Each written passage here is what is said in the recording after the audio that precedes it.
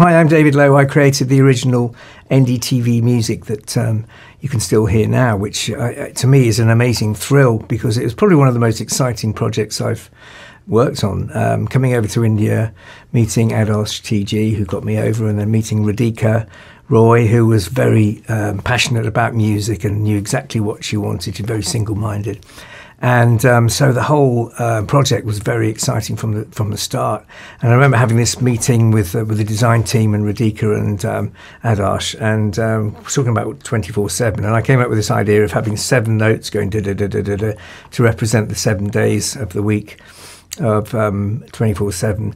And the way I work is just finding a little idea like that, the da da da da da da da, and then using that in all of the different identities, something very clear and simple and recognizable straight away. So then I came over for a month and spent a whole month, recording, putting ideas together with Adarsh at NDTV in the studios, which was amazing.